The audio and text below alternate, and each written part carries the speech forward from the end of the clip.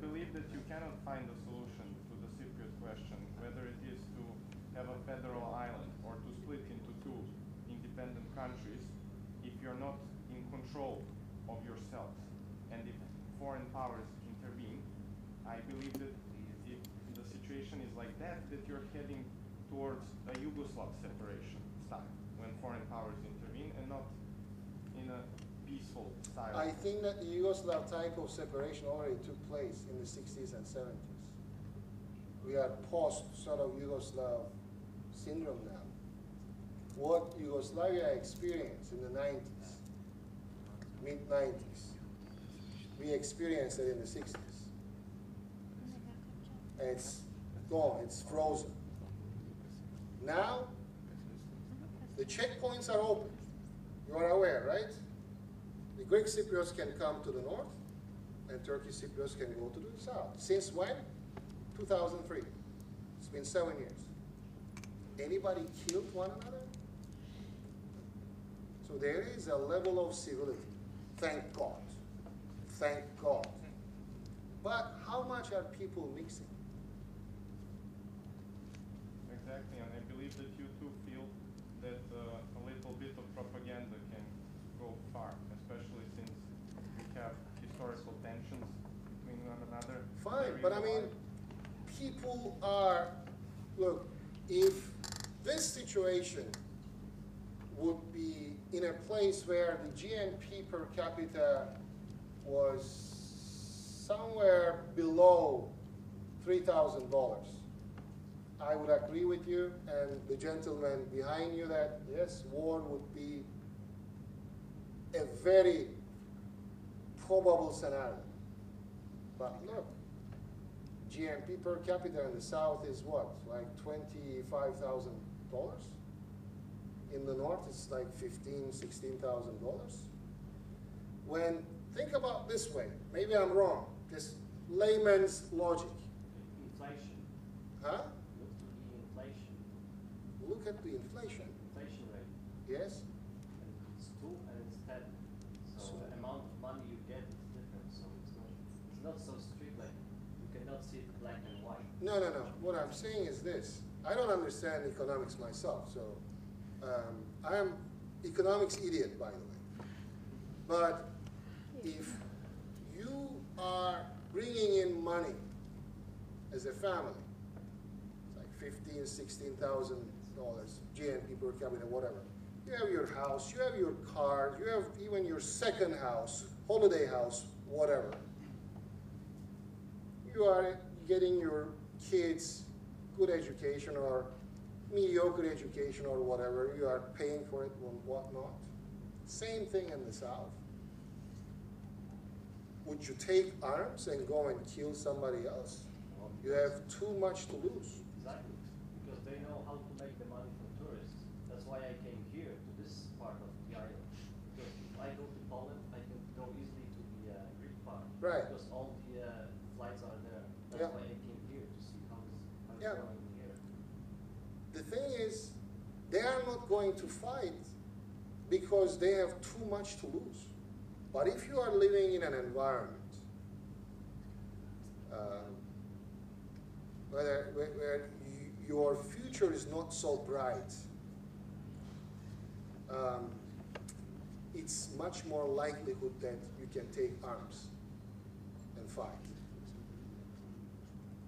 I'm trying to compare this to Yugoslavia, and Yugoslavia wasn't poor when it started breaking up. It was the most developed of all Eastern European countries by far. Unfortunately. And it still came to war. So I don't think economy is so influential when it comes to war. I think more that hatred. No, I mean, in the former Yugoslavian case, you know it much better than I do, that Tito played the nationalist card for so many years, kept it sort of together, played one nationalism card. No, it was quite the opposite. He played the brotherhood and unity card, the citizenship. No, but playing one nation to the other one, right? The balance of power. Yes, the balance. That's what I'm saying. And then when he's gone, what happened?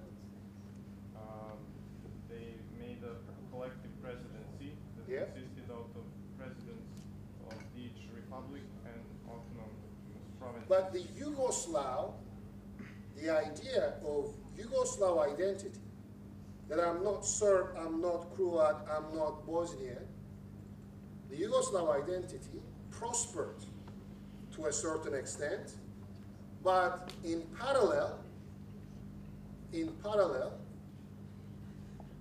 Serbian, Croatian, whatever identities or nationalisms also developed in parallel. I think it was not equally during Tito's Yugoslavia. Maybe Špela from Slovenia could comment on that.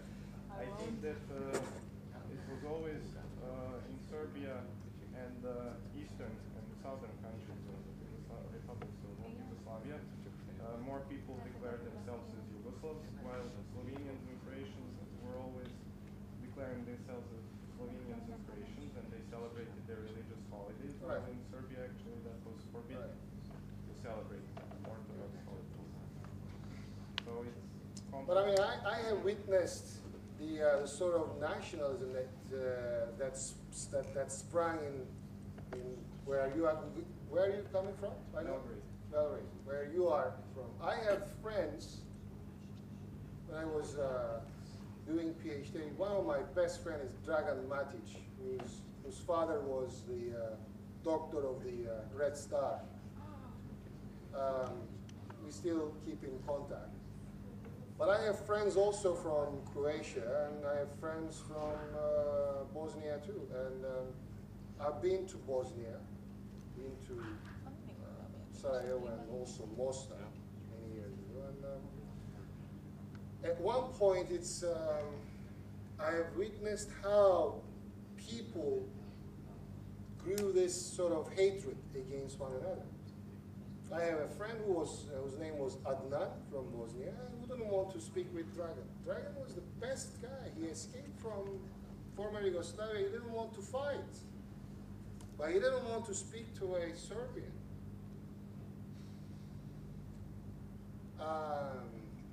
At one point, there was this lady from Croatia.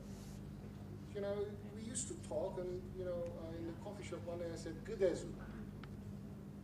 Sorry? Gdezu. What do you call, like, how are you? Kako se, or Gdezu, or I just forgot at that time. And she was like, "What are you saying?" I said, "Well, isn't that how are you in Serbo-Croatian?" And she said, "I don't speak Serbo-Croatian." I said, "What do you speak?" She said, "Croatian." Well, I said, I thought that Serbs and Croats, they speak the same language and they can understand themselves. She says, "No." Well, I mean, I took linguistics before. My first degree was in linguistics, and I knew that there was a language called Serbo-Croatian, spoken by both Serbs and Croats, right? Even the language spoken in... Huh? It's still spoken by Serbs and Croats and Bosnians. But I mean, the degree... We just call it different. That's what I'm saying. That's nationalism. Yes, I know, but... In any case, I think there was a question from this side. Sorry. Yeah, I wanted to ask, but I don't want to take the time because other people want to go to eat, so I asked my friend behind me, but maybe if you say the same number, I will believe it because I didn't believe it from him. The question is, how much financial aid Turkey is giving a year to Northern Cyprus? For many years, the average was about $250 million per year. Okay, it's much more than per year for many years. But in the last several years, it is probably more than 500 million. So more than $500 million a year. That's a lot. Well, I mean, depending on who you are. I mean, No, I mean, I was just wondering if the Northern Cyprus economy would survive as a whole without the aid of Turkey. I mean, if Turkey would not pay money, if what Turkey would would, happen? And how in much the money last several years, the Turkish government, the new Turkish government, the AKP government, which I believe has been acting. Is this somebody else's? Yeah, this is somebody who left. This is not mine.